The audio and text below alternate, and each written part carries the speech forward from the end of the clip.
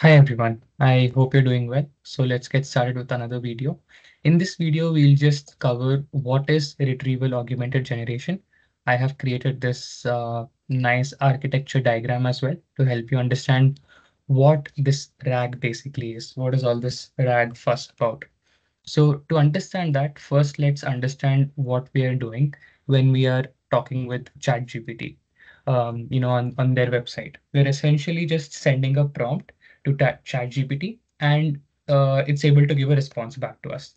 That's all. And over here, ChatGPT is an LLM. Now, just like ChatGPT, we have other LLMs as well. One is Gemini, it's provided by Google, and the other is Claude, it's provided by Anthropic. Just like that, we have alternatives to LLM models like BERT, again Google, OpenAI, which is ChatGPT, Olama, which comes from Facebook. You have Claude, which is Anthropic, and Gemini, which is again from Google. Just like this, you have multiple LLM models to choose from.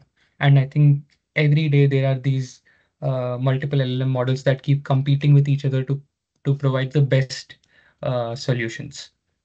So this is basically a simple, chatting with LLM and getting a response. Now let's understand what is RAG, RAG-based LLMs. So this basically means retrieval augmented generation. And over here, essentially what's happening is when you're sending a prompt as a user, when you're sending prompt to ChatGPT, along with the prompt, you're also giving it a context. So there are two things. The first is the prompt itself, and the second is a context. So we're passing these two things to the chatbot. Now let's understand where this context is coming from. And this context basically is the crux of retrieval augmented generation. So let's say you have PDF documents, and now we're saying that we have PDF documents and we want to get context from these PDF documents. So it's like you have this chatbot with you, and then inside the data folder here, you have some PDF. Let's say it's some, your company's internal use PDF, which is not for public. So if you ask any question to ChatGPT about this internal secretive company PDF, then ChatGPT will not be able to answer it because it has never seen that data before. However, when you create a RAG-based LLM, RAG-based chatbot, then you pass your data here as a PDF file, and then that data essentially gives context to the chatbot. So that's what's happening. Now let's understand this architecture diagram. So you have PDF documents, then you use a library known as PyPDF loader, which basically loads PDF documents from your local machine. So from the local machine, it will load the PDF document and it will bring it into the running Python program. Then there is something known as recursive character text splitter. This is, I believe it's a Hugging Face model. It basically helps in breaking down a PDF into small texts, multiple texts. So no matter how big the PDF is, it would be broken down into small texts. So that's what recursive character text splitter does. So now if you have a PDF, then basically the PDF is broken down into recursive text, just like, hey, this is the first sentence of the PDF. This is the second sentence, third sentence, and then so on, nth sentence. So basically a PDF is broken down into sentences. That's what this function does, recursive character text splitter. Then there is something known as a sentence transformer, which is again a Hugging Face model. And what this does is it converts each of these sentences into numerical representations. So, hey, this is first sentence of the PDF could be represented in numbers. So I believe it's mostly binary itself. So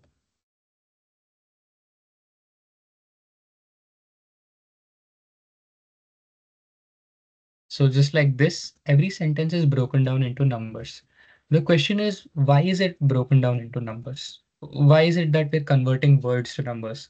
Well, if you actually think about it, a computer will not be able to understand words directly like that. It has to convert the words to numbers, numerical format, and then using the numerical format is how the computer will be able to understand it. This is how even natural language processing works, NLP. So just like this, you have your each sentence is converted into numerical representations. Now, these numerical representations are known as vectors. So these they generate embeddings and it's called as vectors. And these vectors are uploaded into a vector database. Now, vector database is a multi-dimensional database that stores vectors. That's all vector database is. So here you see chunk and prepare metadata. So what it basically means is we are creating chunks of vectors like this. By chunks, we mean we are creating plural, multiple vectors like this, and we're uploading these vectors into the vector database. Now, preparing metadata essentially means metadata is like additional information for that data. So let's say the first chunk of vectors, we can give it an ID equal to 1. This can be ID equal to, oops, this can be ID equal to 2. This can be ID equal to 3. So we are assigning an identification number for each of this metadata, each of this vector over here, each of this chunk of vector. So why are we doing that? Well, if we have an ID in our database, then imagine retrieval will become so much more powerful. You can retrieve based on ID, and that's very powerful. So that's why even in industry standard, there is always metadata created for your chunks of vectors, and then it's uploaded into a vector database. Now, is MySQL Workbench a vector database? Is MongoDB a vector database? Well, yes and no. All these standard signature databases that we've worked with throughout our in software engineering lives, such as Oracle DB, MySQL, then MySQL Workbench, then SQL, and then MongoDB and Postgres SQL. All of these are standard SQLs for relational and non-relational databases. That's all. However, vector DB is, I would say, everything. It's a multi-dimensional database, and there are different database providers for this. So these are the some alternatives to vector database: Qdrant, Chroma, Redis, MongoDB. So Redis, we all know, is used for caching purposes. However, Redis also provides a vector DB alternative. MongoDB is NoSQL, but MongoDB also provides a vector DB alternative. Elasticsearch as well. So there are vector DBs that are given, and even multiple cloud providers provide vector DB. So if I do uh, AWS vector DB, then you have something known as Amazon OpenSearch. When I Google GCP vector DB, you should get Vertex AI, very popular. It's costly as well. And then you have Azure vector DB. So Azure has something known as vector search as well. So there are these multiple vector DBs to choose from. This vector DB essentially ends up giving the context to the chatbot. So congratulations, we have basically taken a PDF file, broken the PDF file into sentences, broke and converted each sentence into numerical representation. And then for each numerical representation, we have assigned an ID for it, basically calling it, giving it metadata. And then we're uploading all of these vectors into a vector DB. You can choose whichever vector DB you want. And then after that, this vector DB provides the context. Now, when I say it provides context, this is not, this is just a way of saying it, that it makes the LLM, like ChatGPT, understand what data is present in the PDF. Now, here is our chatbot. We had discussed this at the start of the video. Actor will send a prompt, then the prompt will send a response back. Now the prompt will have additional data to read from and understand the prompt and give even better results. That is RAG. So now let's take an example of, now this is the prompt which is coming from the user. Hey, what is in the first line of the PDF. And then in the response, what happens is this sentence, first of all, is converted into a numerical format by the LLM itself. And then this numerical format is currently present here inside this LLM, inside this area.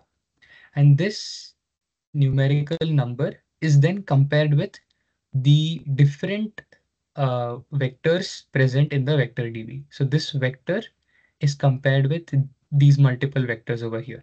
And then the shortest distance between this vector to the vectors over here, one of the vectors over here, is found out using something known as cosine similarity. And this cosine similarity is what gives the closest context. So you can define your cosine similarity with k nearest to 2 or 3. So this basically shows the top 2, 3 most closest vectors to this vector over here. And this vector is essentially this question, which is this prompt. And that's how you get a response from the RAG, which gives the most strongest response, closest to the PDF.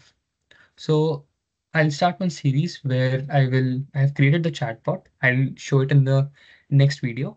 And here we will be using Gemini, Gemini API, and we'll be using Qdrint Cloud, Qdrint for VectorDB. So stay tuned, and here we'll continue our RAG series. So thank you very much. I hope this video was informative. Bye.